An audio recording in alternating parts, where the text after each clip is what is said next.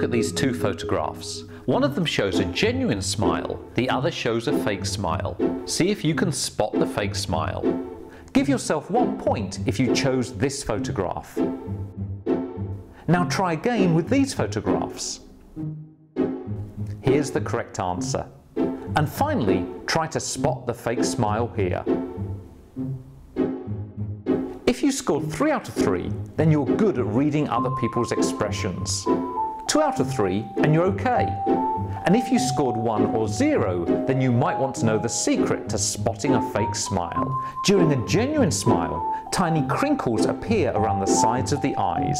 During a fake smile, these crinkles are missing. So next time you want to know if someone's really happy to see you, simply look at the sides of their eyes.